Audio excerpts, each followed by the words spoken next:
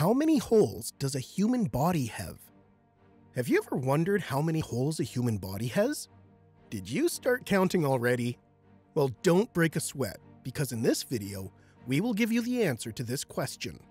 Welcome to Curiosity TV, the place where you'll find answers for so many of your questions, Curiosity Addicts. We hope you like this new video we've created especially for you. We know how it feels to need your curiosity satisfied about something. So that's exactly why we're here. So buckle up, for this is a whole new exciting topic for today that will leave you questioning all your answers. Wait till you find out about the exact number of holes we have, and how what you thought was a hole is not even a hole. That's a whole lot to take in. When you first read the title, you probably started counting your eyes, your nostrils, your ears, your genitals, but did you count your pores, your sweat ducts, your hair follicles? We humans are quite puzzled with counting our body's holes. How many do we have is actually an interesting riddling question that we will answer in this video. Counting the holes in your body is actually more challenging than you think. Here's an experiment that shows you how sponge-like our bodies actually are. If you cut a clove of garlic and you rub it on the back of your foot, in around 15 minutes, you will start to taste it in your mouth. Sounds fascinating but hard to believe, right? Well, it is believable, and the explanation is very fascinating. The molecules of the garlic, called allicin, are very small and water-like, so much that they can find their way through your skin and into the bloodstream, all the way to your mouth and nose. It's incredible, right? If you think this sounds puzzling, wait until we get to the part where we tell you what are the parts that we actually call holes and how many of these there are. Did you know that there are things that pass through your body and you don't even know it? In any second of the day, billions of solar neutrinos actually pass through you. The sun is the source of these neutrinos that travel through your thumbnail. But don't worry, these neutrinos are close to being nothing at all. They have no electric charge and move at almost the velocity of light. So every second, around 100 billion ghostly solar neutrinos go through the entire Earth before they finally reach the tip of your toe. Of course, you would never notice that. It's as if we have this magnetic superpower and we just need to channel it. Now, you're probably thinking why such an experiment is relevant. Why are we speaking of things that are flying into your body through its holes now? What we're trying to say here is that things can fly into your pores, but won't be able to make a full trip. This shows that not all holes are equal, because holes should typically allow a complete penetration, all the way to the other end, right?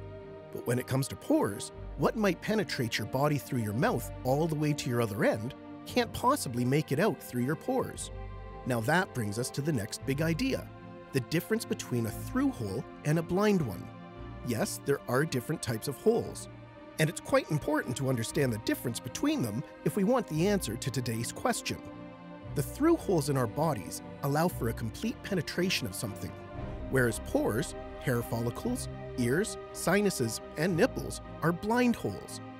This means that these holes can be entered, but eventually will block the way out, reaching a dead end. Think of just your hair for now. The density of openings associated with hair follicles differs big time from one person to another.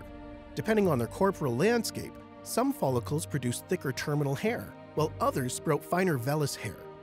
This means that the follicles aren't always that easy to penetrate. Now let's look at the sinuses. They are holes that can allow for things to enter, but the only way out is the same way you entered. And then there's always your ear. Things entering through the hole will eventually be blocked by your eardrum. Now let's try and count together the blind holes in our bodies, shall we? That is all of our pores and hair follicles. Does it sound impossible for you to count the blind holes that we have on our bodies? Well, of course it is. We have millions of blind holes, at least 5 million. But then again, are they really considered holes? And what are holes anyways? How do we define one? Do they even exist? We told you the best part isn't over yet. Let's look at a donut. The hole in this donut wouldn't have really existed without the existence of the donut itself. Now let's eat the donut. Does eating the donut mean we ate the hole? And if we did, does this mean we now have a hole inside of us? Pretty confusing, don't you think? Luckily, there's an explanation to this, and it's through topology. Topology is a branch of mathematics that can help us better understand holes because it is concerned with the properties of a geometric object that are preserved under continuous deformations such as stretching, twisting, crumpling, and bending. Topology also describes mathematical spaces, in particular the properties that stem from a space's shape. So in other words, topology is about objects that preserve its form as long as they're not torn. And even if they're torn, as long as they can be glued back together, that's fine. To simplify this, here is an example. Topologists are known as the people who can't tell the difference between a mug and a donut. It's a widely common joke. Why? Because a mug can indeed be deformed into a donut, and that is what the study of topology explains. It explains how a shape can be deformed completely to another without losing its core properties. You can try it out yourself. If both are made out of rubber and you twist and stretch the mug, it will take the shape of a donut without losing its essence. According to topologists, the objects that are able to change their form without really losing their characteristics are known as homeomorphisms. And since the mug and donut are both homeomorphisms, that means they have the same through hole, which they in fact do. And that, curiosity addicts, explains why there is a huge difference between a through hole and a blind one, and why we're counting them separately. Because while a blind hole can be erased during the process of deformation, the through holes in our bodies can be clearly defined. To answer the question, there are 8 external openings that include the mouth, anus, left and right nostril, lower left, upper left, lower right and upper right lacrimal punctum. These lacrimal punctums exist on each of your eyelids. They're very tiny holes from which tears flow, and which constantly moisturize and protect your eyes.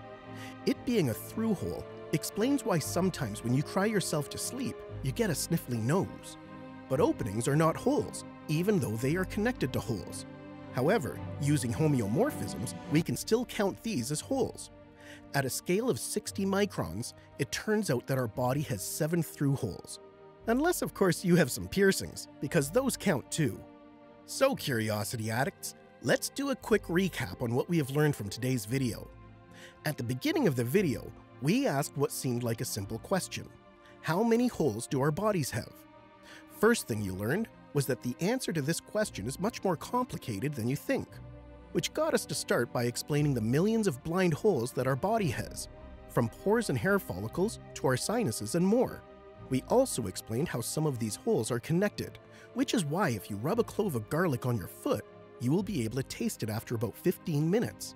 That wasn't the coolest part, remember? The cool part is that just like the molecules of the clove can travel through your body's pores, billions of solar neutrinos actually pass through you from your thumbnail.